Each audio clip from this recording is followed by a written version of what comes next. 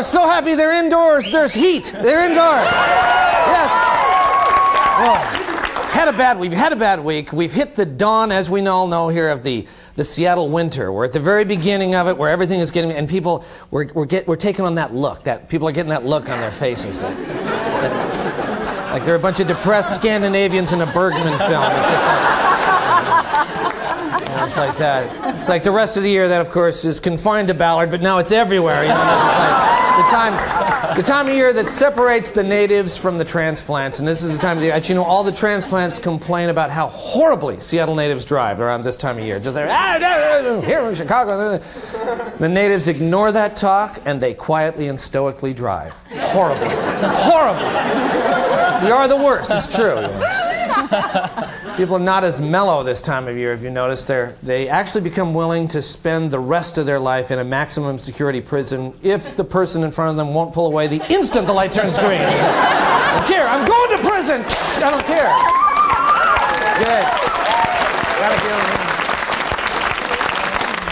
It was so bad, so rainy some days this week that Jeff Renner's Doppler radar, it just started giving off very strange readings. Do we have some? Look at this. There's the radar, and watch the radar sweep come through here. Look at that. Now that's just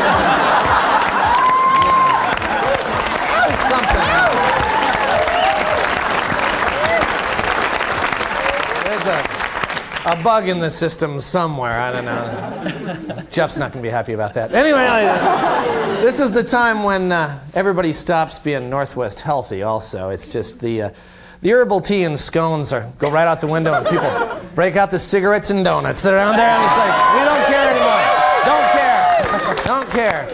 And now there's a dent in the snooze button because people, they don't want to wake up and hear the traffic report. It's just, oh my God. In fact, some people, they'll take drastic measures to stay off the roads. I mean, take a look. It's just awful. A huge delay. Both bridges are backed up. It's a parking lot on I-90. 520 has an injury accident, and the Renton S-curves, they are at a standstill. There's water all over the factory interchange. I-5 is backed up to the bus barn, and the South Center Hill, it's just awful. If you don't need to be out today, you stay home. Yeah.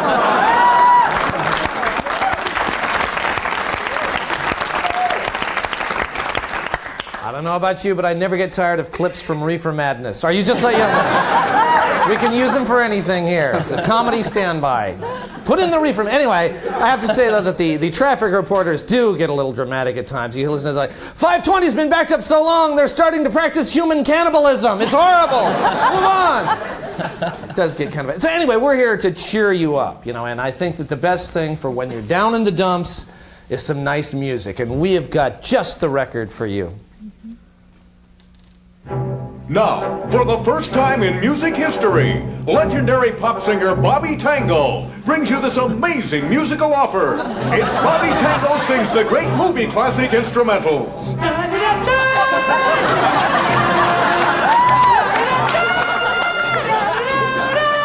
Yes, it's the exciting Bobby Tango, as you've never heard him before.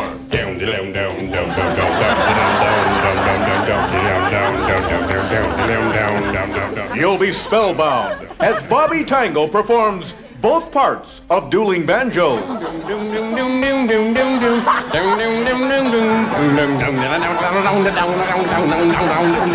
And Bobby tugs at your heartstrings when he sings songs of inspiration. Dun dun dun dun dun dun dun dun dun dun dun. Yes, the inimitable Bobby Tango performs all your favorite classic movie instrumentals, including the electrifying Axel Foley theme from Beverly Hills Cop.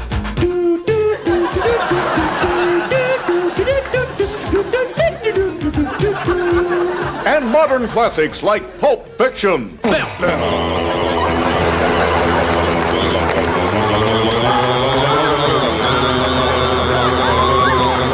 Top Gun, Planet of the Apes, Escape from the Planet of the Apes, Conquest of the Planet of the Apes, Battle for the Planet of the Apes, Beneath the Planet of the Apes, and Yentl. Order now and receive Bobby Tango Sings the Beatles in Pig Latin.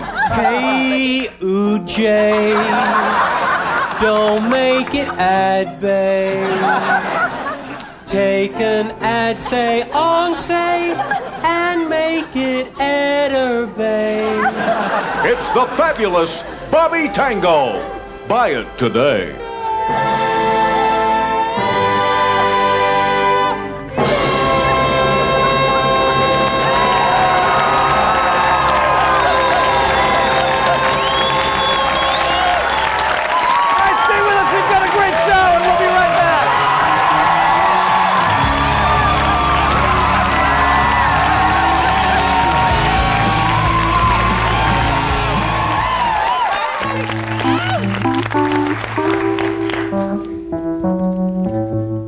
Okay, so you need a bag with that or anything? You see these guys live last week at the Croc? Man, I heard this concert really ripped. You see them? My roommate lived with a bass player before he went into rehab. Lived with hey, do you want one of our frequent piercing cards or no? No? You cool? Okay. Cool. Okay, Cool. see ya. Cool. This is so great working in the store. Yeah, I know. Everybody here is so cool. You know, it's really cool. You know, you're looking cool. Thanks. Your hair is cool. Thanks. I love this music. Yeah. Can I make a confession? I don't really like this music. Really? Yeah. In fact, I hate it. Yeah, I mean, I just play it because the manager wants me to. What I really like is classic rock. Wow. Me too. I like Aerosmith and Led Zeppelin. I thought it was just me. Oh, man, you see, I mostly listen to old Styx in Boston. Yeah. Actually, my favorites are REO Speedwagon and Toto. Oh, man. Me too. Me too. Can I tell you something? Remember how I said that I follow a strict vegetarian macrobiotic diet? I just said that because you said it. Actually, I eat a little chicken sometimes. Oh, me too. I just said that I was macrobiotic because I thought you'd like. I mean, I eat chicken and I eat fish. Me too. And I eat bacon and sausages. God, I love eating pigs. I could eat a pig every day. Me too. I mean, you know, I hunted and killed an elk last year, and I ate the whole thing, even the liver. Wow. That is great. Yeah, remember how I said I was way into animal rights? Well, I have some leather shoes. I've got some leather stuff too. Actually, you know, I think that animal rights activists are kind of stupid. If I see a dog in the street, a lot of the times, I'll just kick it. Me too, and then I shoot it with my BB gun. I have a raccoon caged up in back. Me too. And another thing, okay, remember how I said that like everybody should love each other and learn to get along? Well, foreigners scare me. Really? Yeah. I mean, they're all like, oh, I speak a different language than you. I mean, it's creepy. Yeah, you know, I think that all people different from me are weird and frightening. I think all non-citizens should be tracked by the government. Yeah, I think they should be kept in pens like wild beasts. I believe all foreign nationals on U.S. soil should be pressed into slavery to serve our every wicked, perverted desire. I regularly call for the violent overthrow of the government of the United States of America. I've got a trunkload of pipe bombs in my car. I'm scheduled to become a government cyborg. The perfect killing machine? Yeah. Me too! You know what? This Pierce isn't real. This isn't my hair. This is a prosthetic leg. Oh. I'm not really a man. I'm not really a woman. Wow, this is so weird. You know, here I thought I'd met an alternative rock-listening, macrobiotic, animal rights activist, open-minded, non-cyborg woman, when in fact you're a crappy music-listening, animal-killing, right-wing, narrow-minded cyborg man. Yeah. It's wild. Gosh, you know, I like you. You're so real. Me too. Oh. Hey, all right. Yo, that's a great disc, man. Are you going to see these guys live?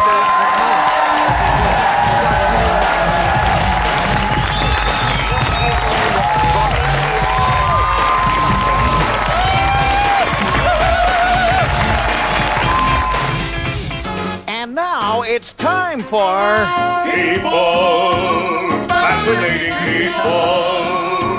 Hi, and welcome to Fascinating People. And today we're going to meet Buck Carlson. He is the proprietor of Carlson Cement, where for over 40 years their motto has been, no job too big or too small? Mr. Carlson, nice to meet you. Yeah. Okay, Mr. Carlson, what I wanted to ask you... Carlson Cement, no job too big or too small. No, that's too small. No, it's too small, I tell you. Lady, how am I supposed to do a job that small? I could never afford to do a job that... Okay, yeah, you do that. Bye. That's fascinating. It sounds like she actually had a job that was too small for you. We get idiots calling like that every day. What I wanted to ask you, Mr. Carlson... Okay, sounds like you got another call coming in there. Carlson Cement, no job too big or too small. No, that's too big. No, what did I just tell you? It's too big. No, it's... Are you listening? It's too big. It's too big! Yeah, you do that. That one was too big, wasn't it? Yeah. Mr. Carlson, what do you like the best about the cement business? I mean, if you had to, pick one thing that you like the best about it. I guess it'd be the cement. The cement. Yeah, that makes sense. Sure. What's the thing you like the least? The customers. Cement customers have got to be the dumbest people on the planet. I wanted to ask you a question about your motto back there. Okay. Carlson Cement, no job too big or too small. No, that's too small. No, it's way too small. Yeah, what's the other job? No, that one's too big. No, it's way too... Listen, it's just me and my lazy son Arnold here. How in the world are we supposed to do a job that big? Come on, think! Boy, look at that. The time has just flown. Thanks a lot. Hope you'll join us next time on Fascinating People. No interview. Where you go? That was too short. That was no interview. Come on. Carlson Cement, no job too big or too small. Oh, for crying out loud, come on!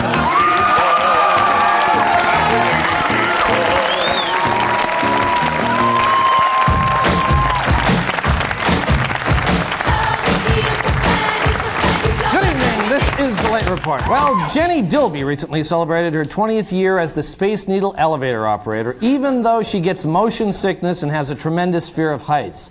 Jenny says she has escorted guests up and down the elevator over 75,000 times and never gets tired of saying those familiar words, "Oh my God, we're all gonna die!" Boeing won a $1.1 billion Air Force contract this week to develop laser-armed military jets that officials say will revolutionize combat in the 21st century. A Boeing spokesperson said it's nice to know that there will continue to be conflict, terrorism, and war in the next century, and that we're excited that Boeing will be a part of it.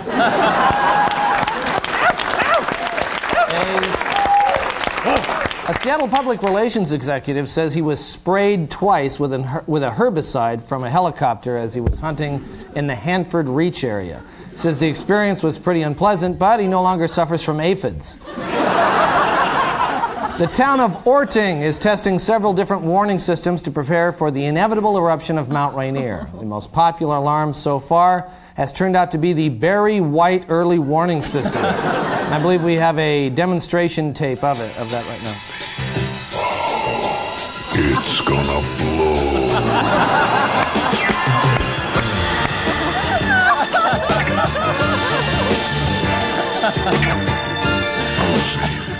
The Berry White Early Warning System.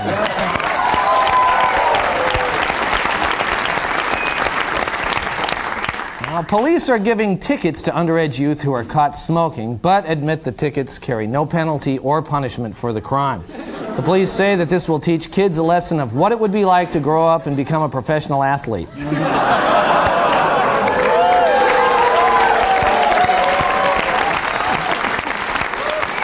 Everett City Councilwoman Thelma Hansen blamed her poor eyesight for using a city-issued Visa card to charge at casinos in Arizona, Nevada, and California. When Hansen was asked how she could blame her eyesight for using the card so many different times and in different states, she responded, "I'm sorry, I can't hear you. I have poor hearing." A gargoyle clock is being installed in Fremont, which will include 24 gargoyles who all shout lunch in unison at 12 noon every day. At 12 midnight, they'll all shout, "Turn off the Indian folk music and go to bed."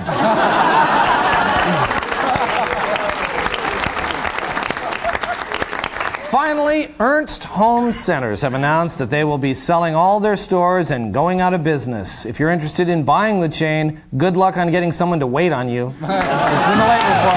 Don't go away.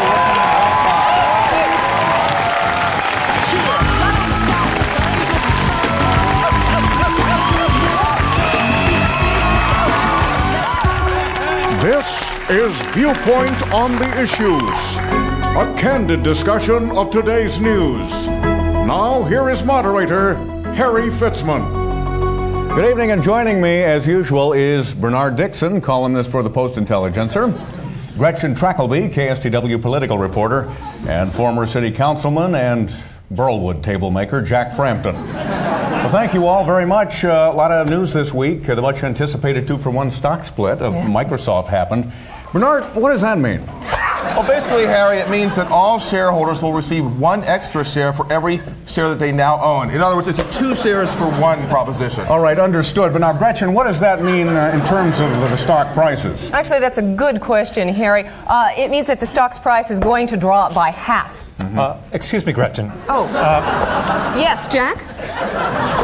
Why would a shareholder want to see their price stock cut in half? I think I can probably answer that one. Excuse me, Bernard. It's not your turn. It's her turn. Thank you, Harry. Sure. Well, the split doubles the number of shares that an investor owns. It's a very attractive thing. Okay, but, aren't the share prices only worth, half as much? I guess I don't really understand. Well, certainly that's probably true at first. However, what you're saying is that the stock price is expected to climb again then. Exactly. Well, I still think it sounds risky. We're over here, Jack. Oh, I'm sorry. Well, when we return, we'll look at the rising price tag of the proposed Mariner Stadium, and I know you've got some thoughts about that, Gretchen. I certainly do. Yeah. So do I. Me too. Okay, so stay with us. We'll return after this break.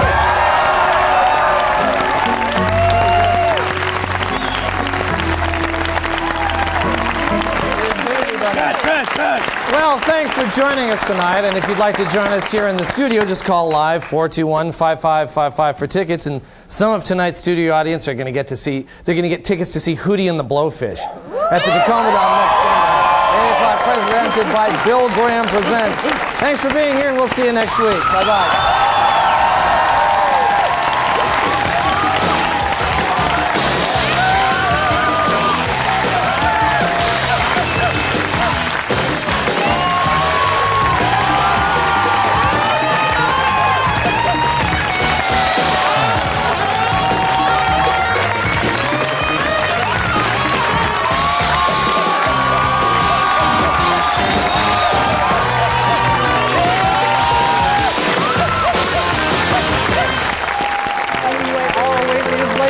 LOA of Marine say, LOA of Marine say, and LOA of Marine say.